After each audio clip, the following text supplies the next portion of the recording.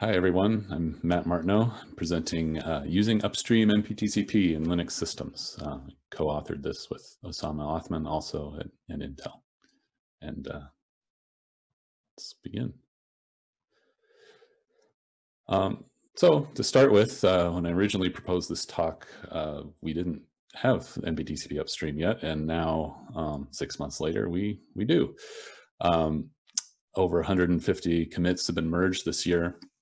And at this point, by the time you're viewing this, we'll have Linux 5.8 available with Multipath TCP features, including Multipath TCP v1, the ability to create multiple subflows, the ability to manage those subflows with some in-kernel functionality, and viewing the status of connections with the SS command via inetdiag.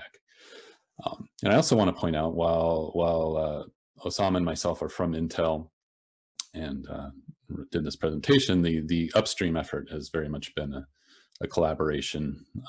There's more non-Intel people involved than Intel people. So I want to definitely give credit to our fellow community contributors from Red Hat, Tesserus, and Apple. And even growing community today, more people becoming involved. And if you're interested in looking at our GitHub project, here's the URL with a shortcut to that. And I'll have more resources linked later. So just to give a quick framing for what is Multipath TCP, some of our previous talks have gone into more detail on this, but just wanted to give a quick view. In this example is a use case where we've got a mobile device talking to a server, and the mobile device has multiple network interfaces, one Wi-Fi, one cellular, and it's talking to a server with a public IPv6 address. And so the mobile device has made a connection, created two TCP subflows, which are to the network, look like separate TCP streams. The application has just opened one socket. It sent A, B, C, D, and MPTCP in the kernel decided which interfaces to send each packet over. So, for example, here on subflow 1, it sent A, B, and D, and subflow 2, it sent B and D. And then on the receiver side, it's uses sequence number information at a layer above TCP to reassemble the stream to present on the streaming socket on the service. So it is a protocol. Multipath TCP is a protocol that is both kind of layered above TCP and also intermingled with it. And so it's not a completely clean separation, but it's a lot of aspects of it. You can think of it that way. When a multipath TCP connection begins, it looks a lot like a normal TCP connection. You've got your SYN, SYNAC, acknowledgement handshakes, but there's an additional TCP option sort of along for the ride on that handshake that also is allowing each peer to consider that connection multipath TCP and add the ability to have new subflows later. And that's called joining, when more TCP connections are created inside the kernel and added to the parallel streams. So when a peer is sending, it can send data on one or more subflows. The receiver will discard the duplicates. If you were, say, watching one of these subflow streams in, Wireshark or TCP dump, or watching the connection in the middle over the network, the subflow streams may actually contain data that looks out of order or redundant, but Multipath TCP sorts that all out before presenting the stream to the client, to the application.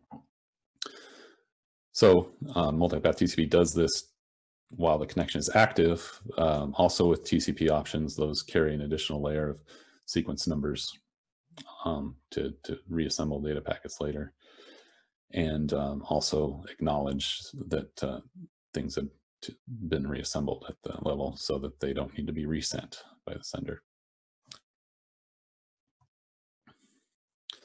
So what's this useful for? There's kind of three categories. One is steering, where the sender can use information it has about what the best network is. Best meaning maybe in some cases lowest latency, best in some cases meaning higher bandwidth. And so it can push data over the link that works best for it. The switching case where, you know, for example, you have both a mobile and a Wi-Fi interface where you might want to fall back to using cellular as you leave range of a Wi-Fi network, and Multipath TCP can handle this failover pretty seamlessly without the application having to change things. And also splitting, so the ability to combine the bandwidth of multiple interfaces, such as like a hybrid access use case where it could send over both LTE and DSL at the same time. You know, one always on, one for peak bandwidth. And Multipath TCP has been selected for use in the 5G ATSSS standard for access traffic steering, switching, and splitting to handle these various use cases. You know, be used by cellular provider policy, carrier policy, and things like that. So in some ways, Multipath TCP has been around a while. The initial experimental RFC was published in 2013 after a several year drafting process. If you see Multipath TCP used in most existing deployments today, it is an implementation of this older RFC. In March this year, the V1, the standards track RFC 8684 was published, and that is the version that has been included in Upstream Linux. The specification was developed to fix some of the issues seen in the version 0 spec, and they aren't reverse compatible. But that doesn't mean you still have options for interoperation if you have a stack that supports both on one side. So this incompatibility is due to changes in the connection handshake. So the newer one better supports TCP fast open, but it is flagged as a different version. So if you have say a V1 peer initiating a connection to one that only supports the V0, the V0 one will see that it's not a compatible version, and you'll just get a regular TCP connection. Now, it is also possible for, say, a device that supports both standards to see, oh, they didn't support V1, I can retry with V0, but that would be a whole separate handshake. So the fallback is a separate TCP connection, it isn't able to switch Multipath TCP versions during one connection.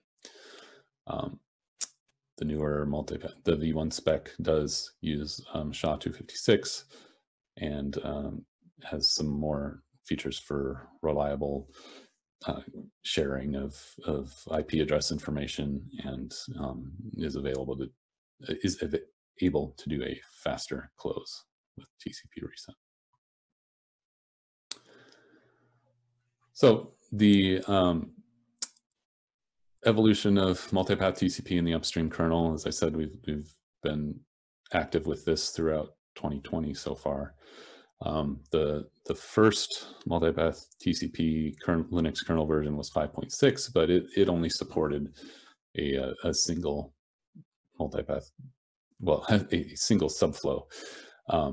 So it didn't actually have the multiple in the multipath yet. It was just released at a phase in the upstreaming where some of the foundational parts were there, but not full functionality. So 5.7 is where we did add the ability to create multiple subflows and control to some degree when those are created and accepted, and also the ability to use the SS command to find out the status of those multiple subflows.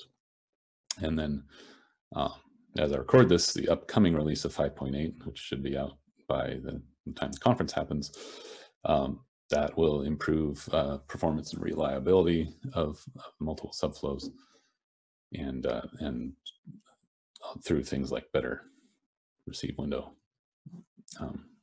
handling at the multipath TCP level. So one thing about upstreaming multipath TCP is it's been a long road, and we think we've learned some things that might be helpful to other projects that they might be able to learn. So what would be a similar project in this context? You've got significant new functionality that doesn't have a home in the staging tree. You've got both close coupling with existing, critical kernel functionality, like in our case, the TCP stack that we very much did not want to break, and also possibly modifying that existing kernel subsystem. And you've got a team that's distributed across different organizations, different companies. And, this is kind of the scope of a project that might match up with what MPTCP did. Kind of one of the main things we had to consider in something like this is that there's this kind of paradox of the maintainers needing to have reviewable pieces of functionality. So, you have to send something initially, but you don't necessarily know what the early foundational pieces are until you build a lot of what you're trying to do. So you kind of have to try to balance the initial patch set contents with the investment in the work up front, because you might get feedback that'll sort of cascade through the rest of the project. So some things we learned to maybe try to steer away from. We did try an initial approach of saying, okay, well, to make multipath TCP work well, we might want to add some more generic capabilities to the TCP stack. In our case, a TCP options framework to add different TCP options that weren't hard coded into the option handling. So we identified some kind of common use cases with MD5 and TCP MD5 and tried to add that, and it was rejected. But the feedback we got from it was good, and the advice there was to go ahead and build what we needed for multipath TCP, and then if we identified an opportunity that a framework would make things cleaner later, then maybe later would be the right time to work on that. You don't want to spend a lot of time kind of guessing and going in circles about what maintainers do and don't want. There is a balance. They've got time to spread across all kinds of projects, not just yours. But seeing code is helpful. RFC patch sets can help, and keeping that balanced. Not too many that they get sick of you, but enough to get the important questions answered is a good balance to strike. And you also maybe don't churn too much on prototype code. I mean, you want to get value out of it. You don't want to explore too many ideas that aren't contributing to forward progress on the upstreaming front. So some recommendations for what you want to do to get a successful project. Building community is really important. You want to get the word out early. You want to get on a mailing list where like-minded or similarly focused people, Netdev list or other things would be listening and might have common interests. Proposing a conference talk like this one gets a lot of attention too, and you may be surprised at who gets involved or supports the project, and that's a good way to go. You'll want to have a team that has people in a whole bunch of different roles. probably the initial focus will be from people who are interested in the technology or are experts already. But it's also very important, especially in the context of having changes to an existing complicated and very performance sensitive system. You want people who know that inside and out, and that was something that our initial team didn't have. And then once we got that, we were able to make progress a lot faster.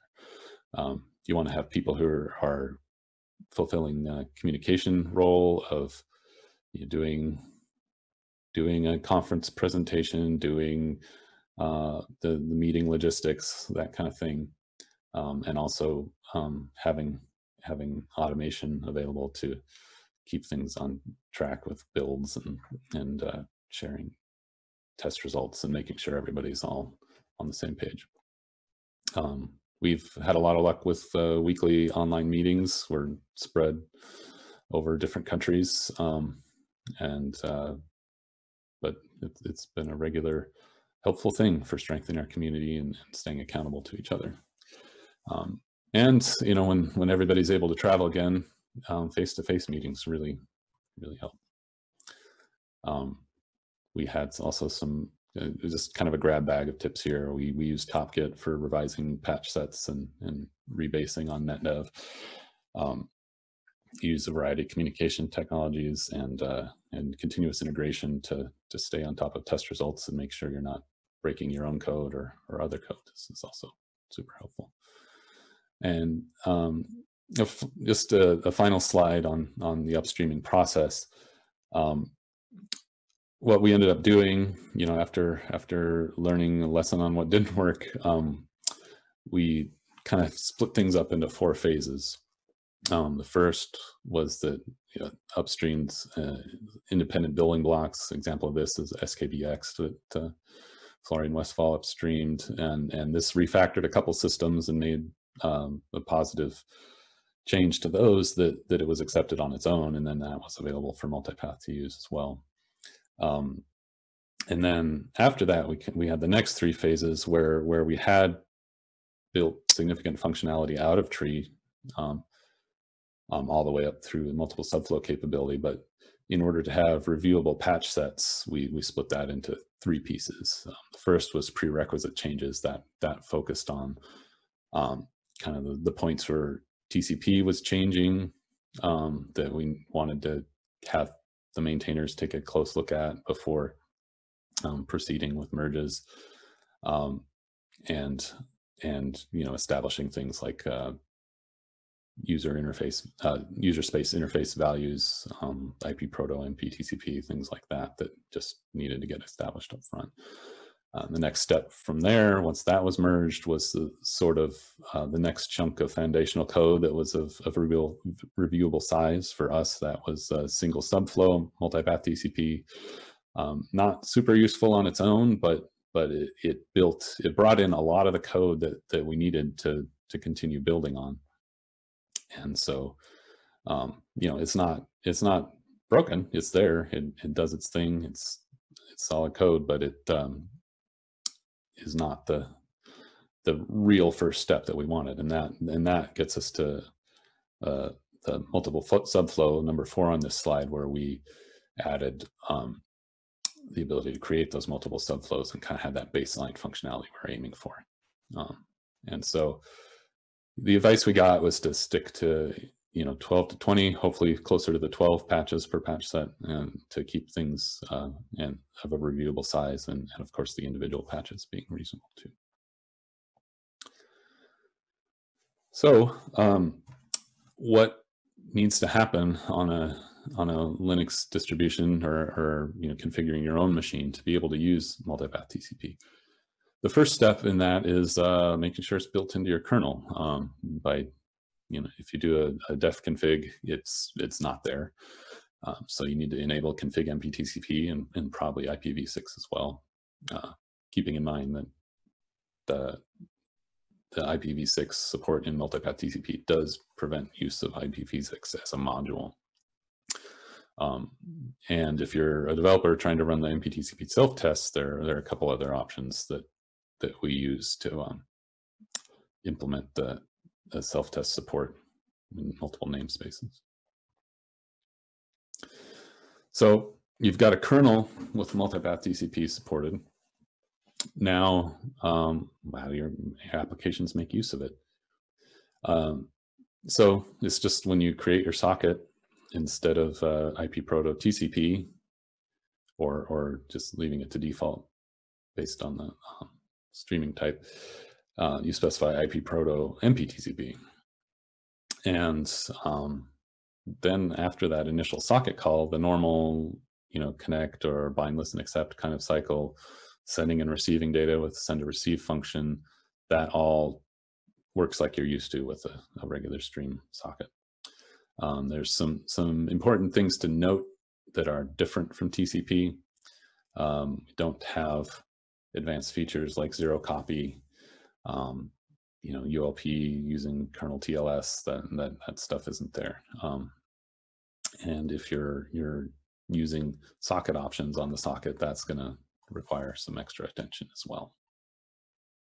There's several things about supporting socket options with Multipath TCP that aren't trivial. It's not possible to just pass things through in all cases to the subflows.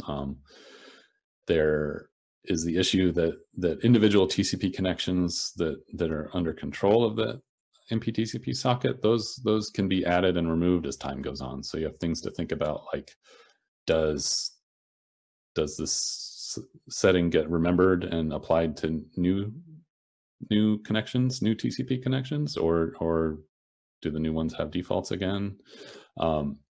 And you might have multiple subflows, and setting one socket option, the value there might not make sense across all of them.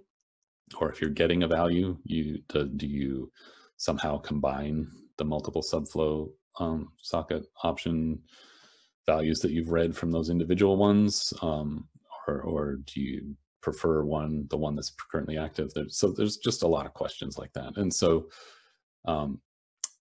we don't have those implemented yet for the most part. The ones that aren't supported will give an error, a not supported error, but as time goes on, we're gonna pick out the ones that are needed most and make those work well, so that programs using TCP sockets don't have to make too many changes in their socket option usage in order to leverage Multipath TCP.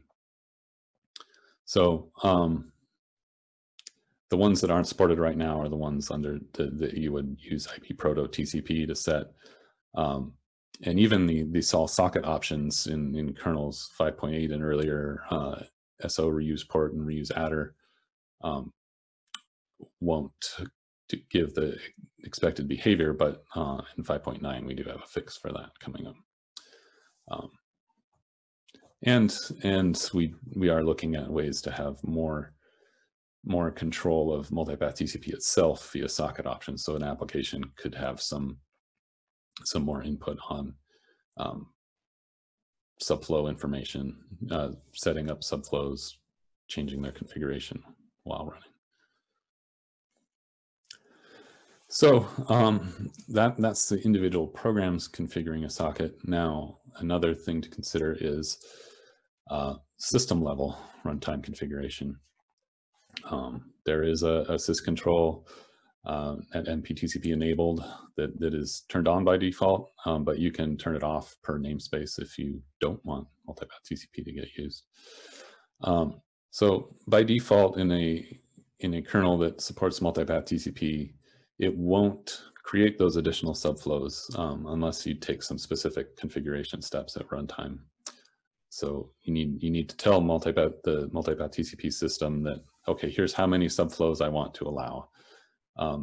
And that will have a couple of different ways to be addressed. Long-term devices will be able to have a user space component that controls subflow establishment, such as Multipath TCPD or something else. Right now, we use the IP MPTCP command. This is in IP Route 2, recent versions, corresponding to the kernel version 5.7 and later. And these just configure system-wide behavior. So how this IP MPTCP command works, obviously you can refer to the man page, but the simple cases mentioned here. One is like if you have, say, a server that is has a public IP address and you just want to let a peer be in charge of initiating more subflows, you can set a limit that controls how many of those requests you will accept per connection. And that's this sudo IP MPTCP limit set subflow command. So if like this is set to 4, then you get 4 additional subflows before it starts limiting.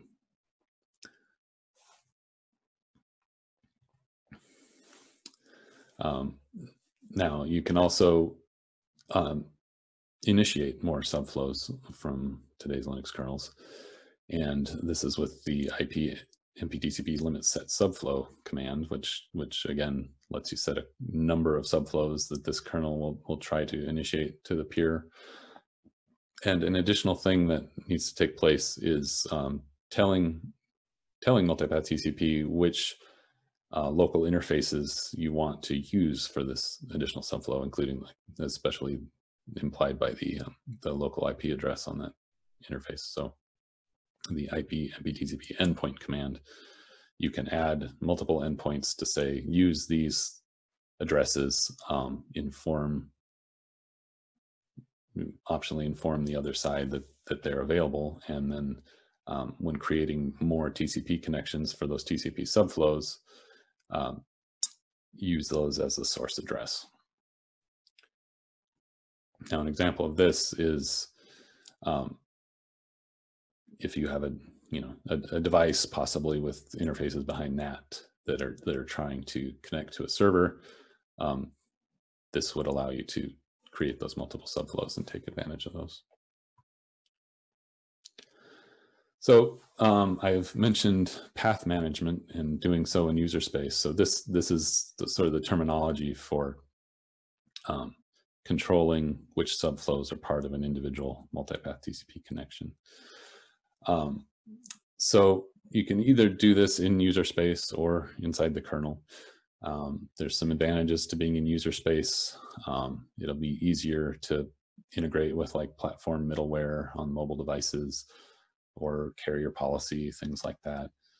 It keeps the logic for this and the ability to customize it separate from the kernel so that it's easier to manage separately, as the kernel's updated. And also if, any bugs in a path manager don't affect system stability so much. And one of the other main reasons to look at a user space path manager is that on say a server use case where a server is under heavy load, the netlink interface up to user space could become a bottleneck. And so if there are simple criteria that can be in the kernel, that can be helpful. As is showing on this slide with having an in-kernel path manager, it accommodates that server-side use case pretty well because you don't have that overhead. And like I mentioned on the previous slide, the maintenance and bugs are potentially a bigger issue, and then that it is more amenable to kind of a global policy that doesn't take as much into account of the characteristics of an individual connection. So as I mentioned, the connection between the kernel and user space is via a generic netlink API. And this allows the kernel to inform user space of events that happen, such as there's a new connection or a new subflow or a subflow went away, things like that. And then the user space daemon can take that and issue commands that change the behavior with those subflows. This API is in the user API Linux mptcpd file, and is available for use by anything with the right privileges. So perhaps someday could be included in Network Manager, or we could conman, things like that. But those don't support MPTCP today. What we went with for an initial implementation using this netlink interface is to create the Multipath TCP daemon, independent daemon that talks to the netlink interface and monitors network interface changes. This is extensible with plugins to implement different techniques for creating subflows and allowing those connections. It's not a replacement for things like Network Manager, but we wanted to have an implementation that would work across a variety of use cases that was kind of system agnostic in terms of what a distribution or a mobile platform was built around. And so it receives those events, and we're working on functionality today that allows it to configure the in-kernel manager, path manager, but you're still working towards having upstream functionality that has the full set of events and commands to do user space path management. And we have a GitHub project for here at github.com Intel MPTCPD. So like I mentioned, Multipath TCPD has plugins that we've got a series of headers for showing the interface. There are example plugins in the source code to show how to do this, and they the plugins also communicate with the MPTCPD library to be able to exert control over what happens, and then the core daemon itself does the netlink communication to propagate that information. So, as an illustration here, over the life cycle of a connection, you'd start a connection. It would both create the behavior on the network, sending SYN packets, doing the handshake, and also propagating events to the path manager that allow it to further control additional subflow getting established. So after a new connection event comes to the path manager, it also gets notified of each new subflow and can update its stored data and control its own logic for how things proceed from there. And in addition, there's this the network interface side of things, where the generic netlink updates for a new interface also trigger events and can then be used to send new IP address information to the peer so that it could choose to initiate subflows if it wants. And just to close up on the Multipath TCP daemon, it requires cap netadmin for using the netlink interface, like any netlink client would have to for network stuff. It builds with some systemd integration if that's detected, and uses dynamic user support to help with the security situation, and is configured with a configuration file. And also, as I mentioned earlier, having a reference plugin that will do a fairly simple use case of creating subflows, one per interface, to take advantage of those parallel capabilities. So in closing, today programs can begin using IP proto MPTCP, and that's with 5.7 kernel and later. And especially with 5.8 and later, you're ready for handover-based use cases with the version 1 of the protocol. And in the future, as we fill out the netlink API on the upstream kernel, user space path managers will add even richer functionality on the path manager front.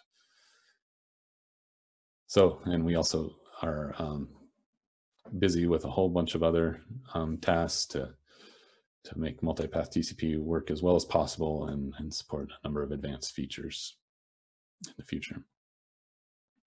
So if you'd like to find us, our project page is at GitHub. We have an active mailing list, mptcp at lists.01.org, and we're on IRC. And feel free to contact me or Ossama about these projects. I'm not going to read all the links to you, but if you are interested in more detail on what Multipath TCP does or steps along our upstreaming effort, you can refer to these. And thank you very much for your time. Thank you, Matt. I'll say this, like I was very skeptical of MPTCP, but I've come to really like what you guys have done. And actually, you know, I find MPTCP as a manifestation of we can keep making TCP better. I mean, it's widely used. There are things that can be added to it and requires community effort, as you said. Quite a few questions. So question number one, can Wireshark reassemble the MPTCP stream already? I guess, are there dissectors for it? Well, yeah, there is a Wireshark dissector. As far as I know, I don't think it puts things together across multiple streams, but it does show you each individual subflow, and you know, that recognizes that MPTCP is in use, and you know, shows all the headers and stuff. Awesome. Are the stream, next question is, are the streams blocking in your example? I guess if we lose packets from stream B, will we have to retransmit everything that should come after on all the other streams? Yeah, so if you lose packets on stream B, so it's the MPTCP level acknowledgement is you know, it's not like selective ACK or anything. It's just how far has it made it, and so it will, in the sense, if something hasn't been acknowledged, the sender will resend on other streams, but the receiver, you know, still has all the data from whatever it's received on other streams that we're moving forward, and so it can you know, as soon as it's able to move that ACK forward based on buffer data, it can, but you know, there still might be more in flight than really needs to be. But the idea is that the ACK is at the MPTCP stream level, right? So right. At the MP level, you already know what has been acknowledged and what hasn't been acknowledged. So you don't have to globally take corrective action. Yeah, I'm not sure on the answer to that question. I mean, each subflow is still is a TCP stream that right. You know, has been reassembled, and you know, any retransmissions have happened there. So pretty much, if you're blocked by, you know, something that was sent on one stream, you know, that one, like you're going out of Wi-Fi range and you're just not getting anything on that stream anymore. You will, you know, just depend on the sender starting over from whatever wasn't hacked. And you know, there can be different approaches. So it's called a scheduler at the MPTCP level, where it decides which data is going out on which subflow. And so, you know, you can have schedules with different strategies, where if you had retransmitted data, you could infer, you know, which one it was blocked on, and know which data was kind of stuck behind that on that flow, and only retransmit that. Makes sense. Sorry, I missed this. Tom, you have your hand raised. Did you have a question you wanted to ask? Okay, well, Tom is answering that. We'll continue. What's still missing? Yeah, I did have the slide later in the list about that.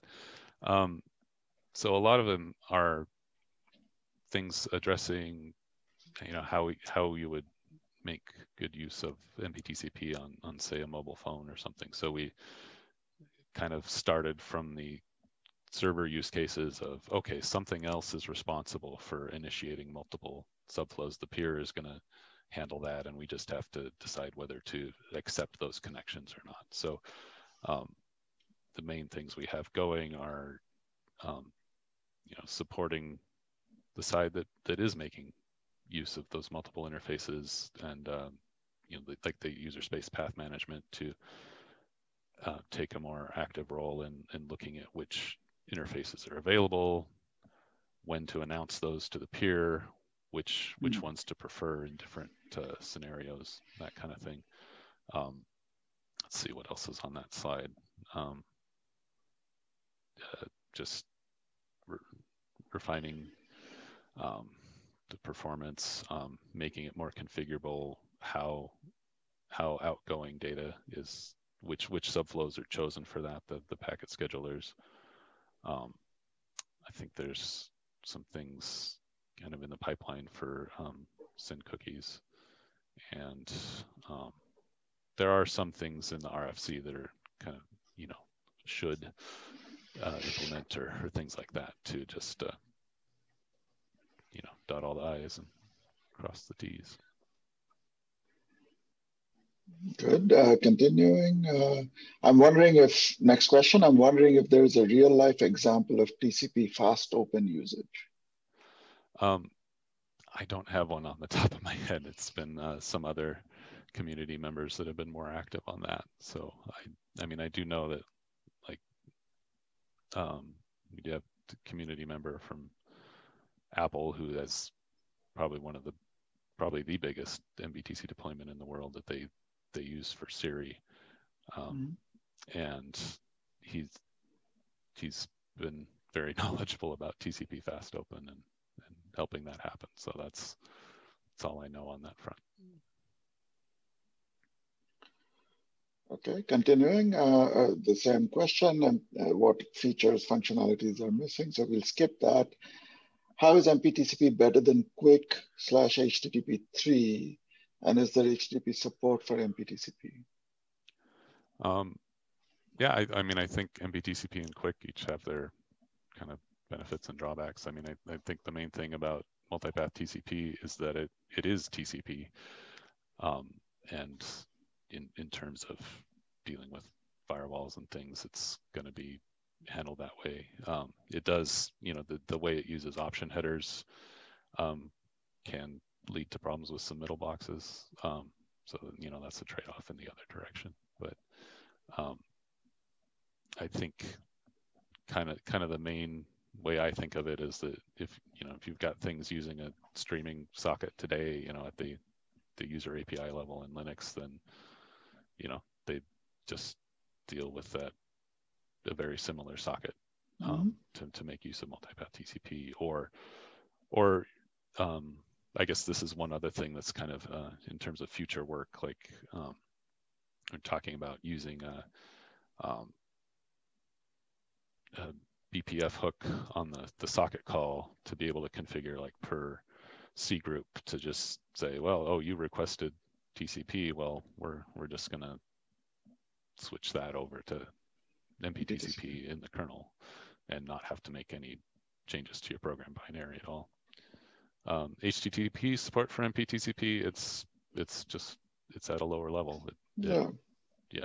It's the HTTP hooks up to the stream, and whether that gets split across multiple subflows is transparent. So there was a second part, or I should have read that. I guess, how many kernel level sockets are there? Is it one per user visible MPTCP and one for each subflow, TCP subflow, or is there some other number?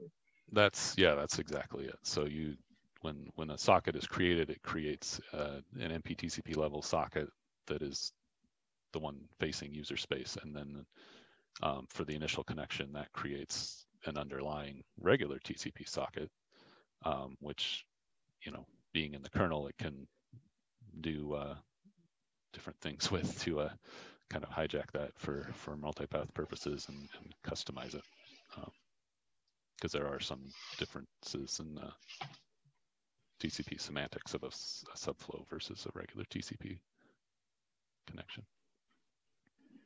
So I'm going to read the next two together because I think they're kind of related, or at least I think they are. Is MPTCP something like a reverse proxy for TCP connections to multiple interfaces? And the next one is, how does one load balance MPTCP? Yeah, I mean, I guess I haven't really thought about it as a reverse proxy before, just because everything's so, the endpoints are kind of in control of establishment and approval of those different subflows. There are, I mean, I think one way that multipath TCP is used in practice today is with proxies that handle multipath TCP, on the public facing IP side, and then that gets proxied to a regular TCP connection that then the servers themselves are only dealing with regular TCP flows. I think there has been, there's like research papers and things on load balancing, and I don't know much about the details, but it does certainly complicate, like the example in the chat of the load balancer not seeing return traffic.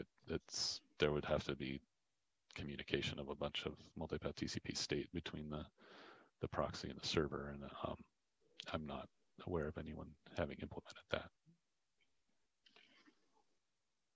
I'm going to interject on that question just a little bit. I mean, currently, my understanding is that the distribution to the subflows is sort of a round robin model, right? Or sort of efficiency of the connection model. Right now it's pretty simple, where it just kind of there are two priority levels for a subflow. They can be designated a backup flow, mm-hmm. or just a regular one. Yep. And so right now, when you're transmitting, it'll just, if there are more than one non-backup flows, it'll just try to use whatever's there. It'll push as much data as it can, and then if there's buffer space available on another one, it'll try to send there. And then if it'll ignore the backup flows in that scenario, unless there's only backup flows, in which case it will distribute among those. Right. So I think so. That was my point. That maybe that's an area where you could come up with a more than just Right. Yeah. So that's policy. So there's an out of tree kernel that has been in wider use that does it has kernel modules for packet schedulers, and so we're kind of, our plan is to try to do something BPF based to allow that to be customized. Makes sense. I think there was a follow-on comment that note that high bandwidth load balancers do not see return traffic. It's a direct return. Yeah. Fair, but I think in this case it wouldn't really matter. Right? It's a source-based load balancing. Question: what about eBPF-based path management? I've seen some patches posted these days to the MPTCP list. Yeah, the current round of eBPF patches, that's an effort to support use of socket options on the subflows configuration through eBPF. It's not related to path management right now. Is that a sufficient answer? If there's a follow-up, please speak up. Another question: what is the CPU overhead with respect to MPTCP? Is the MPTCP checksum normally disabled to reduce CPU overhead? So today, what's in kernel? Well, any of the upstream kernels, we don't support the MPTCP checksum right now. It's always disabled, and we talked about having that option available in the future, but haven't built that yet. Okay. Next question: can we mix V4 and V6 streams? Yeah, multipath TCP, it does. That's part of the assumption, is that you can, when you advertise additional addresses that are available, they can be a mix of V4 and V6. Actually, that's an interesting question. So that if I understood that right, what you're saying is the user socket, the user-facing socket could be a V4 socket, but you could be striping over a V4 and a V6 subflow. Yeah. That's pretty cool. Given MPTCPD and kernel and IP commands, can MPTCP work with an unmodified application? Example, can SSHD or like SSH or SSHD, or does every application need to be adjusted for even basic use? Yeah, so there's, I think, you know, I mean, there's always the kind of LD preload approach of hijacking the socket call and substituting the thing there. And I think some people have been using that for testing purposes, but pretty much that and the cgroup thing I mentioned earlier of extending, adding a cgroup BPF hook for the socket call could enable that in a way too. And like the out of tree kernel that I mentioned that has older support for MPTCP, that one, just every socket was an MPTCP socket, but they also they didn't have, so there was that question earlier about having how many sockets are created in the kernel, and so we didn't want to go the route of taking over every TCP connection, because you do always have that kind of intermediary MPTCP socket talking to a lower level TCP socket that, you know, it is a more resource intensive thing than a regular TCP connection. But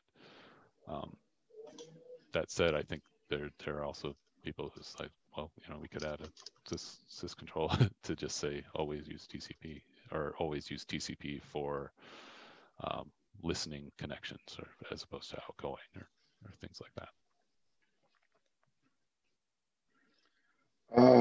Well, the question set keeps growing. Yeah. Good for us, we have time, so we'll keep rolling with this for a while. How does it work with net filters, firewalls, etc.?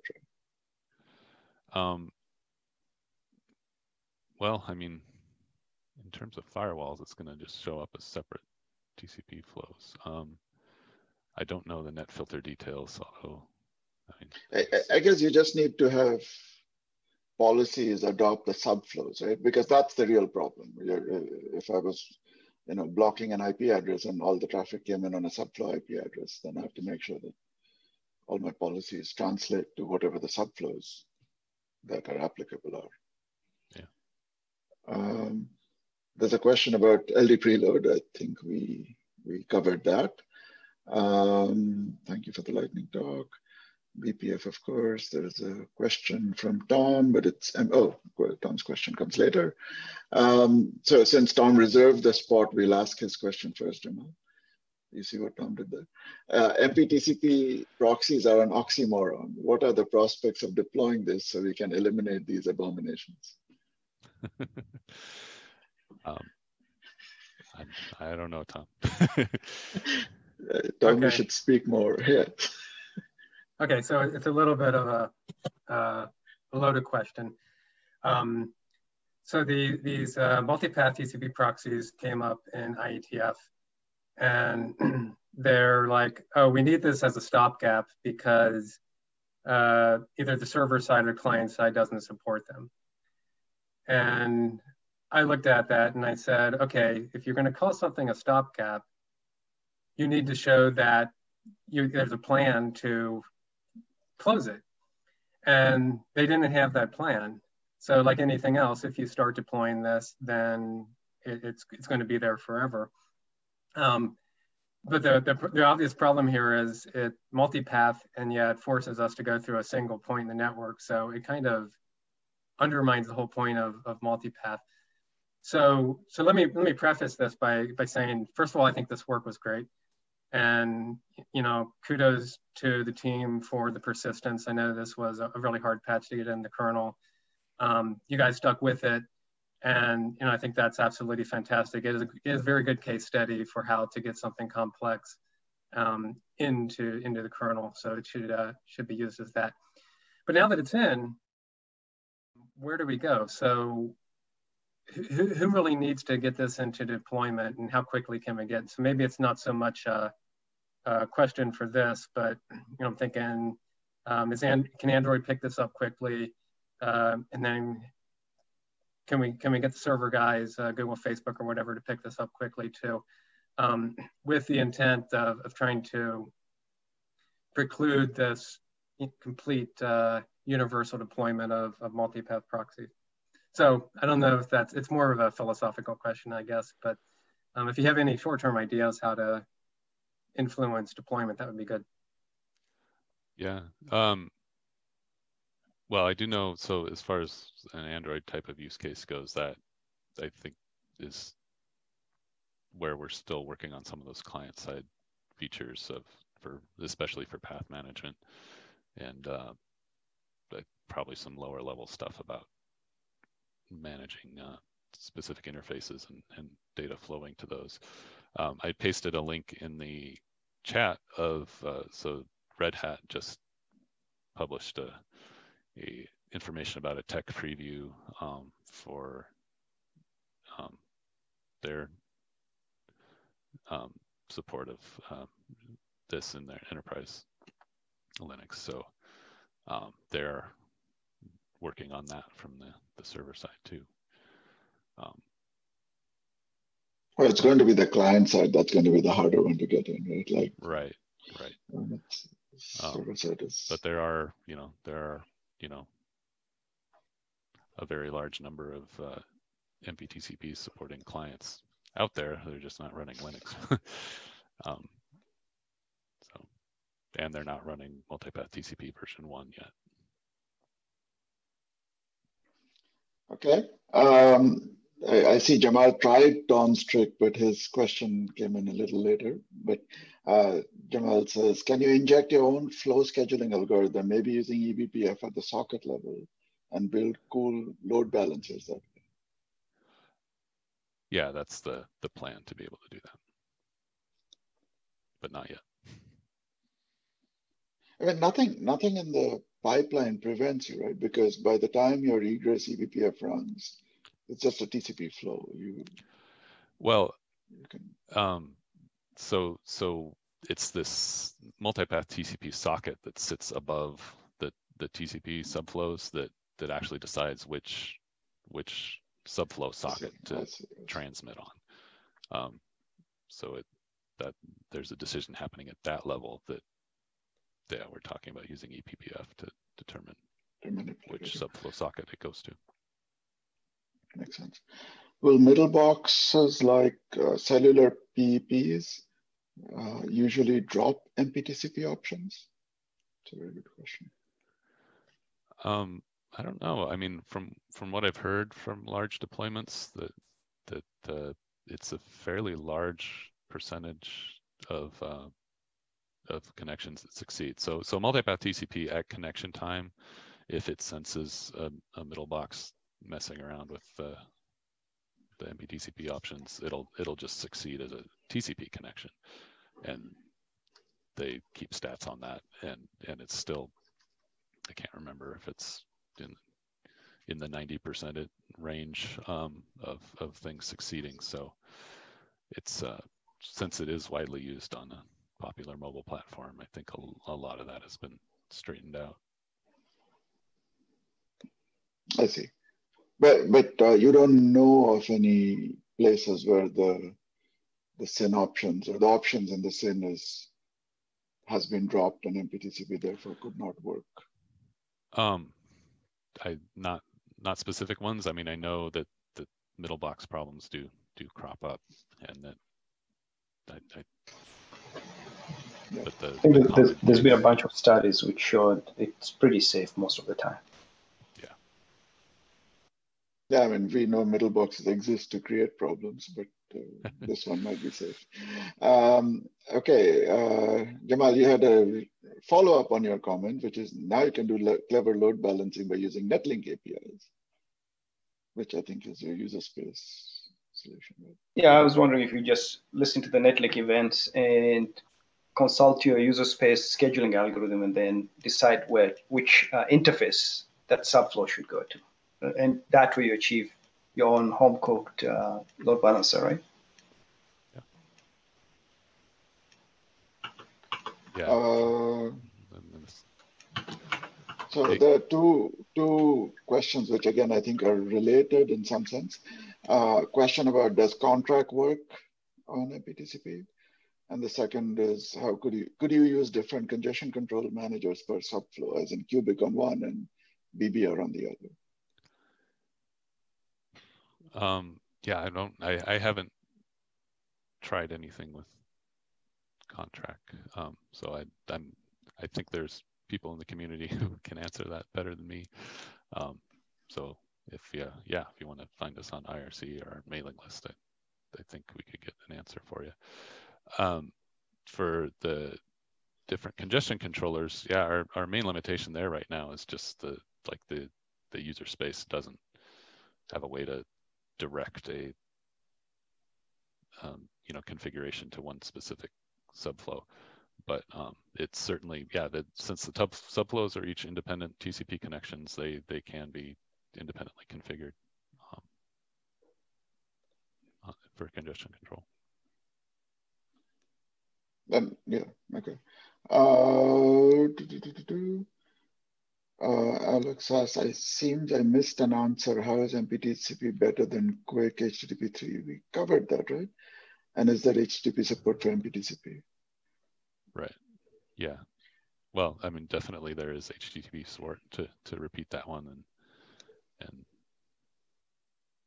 there, yeah, I think there's just, yeah, I don't want to rehash on the trade-offs, yeah. but there. Jamal saying SD-WAN would be a good use case. This is really cool, good talk. I second that. I just don't see how this is usable on a large-scale server farm with TCMP and four-tuple hashing load balancers, which are 2 levels of flow balancing, which will hash subflows to different end servers for actual TCP termination.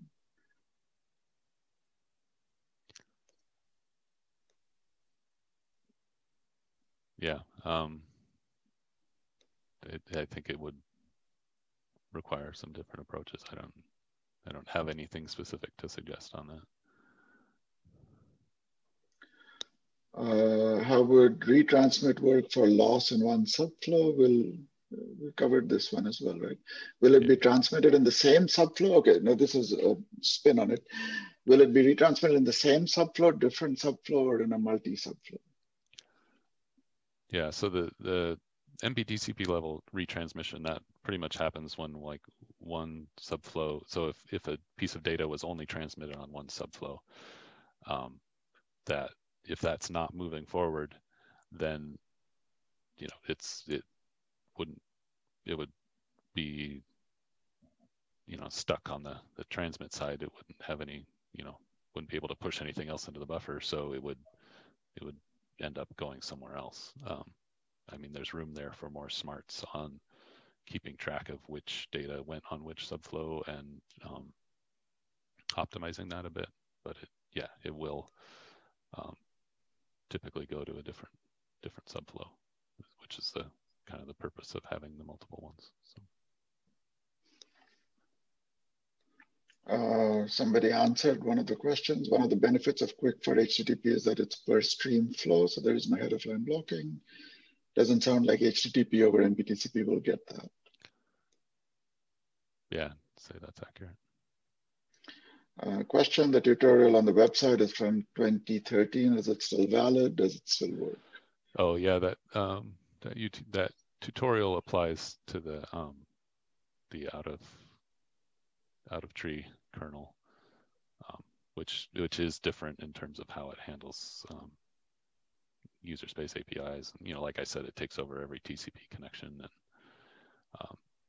handles path management, scheduling, and things differently. So just be aware of that when you're looking up Multipath TCP for Linux, at the upstream side versus the stuff at multipattcp.org. I mean, we have a lot of overlap in the teams even, but we did make different decisions because that the out of tree kernel was a test bed for the protocol and kind of had the approach of trying to look at it from the perspective of, okay, we're just going to take over every TCP connection and add this capability, versus with Upstream, we had a different set of trade-offs in order to get it upstream and work the way that the maintainers were comfortable with.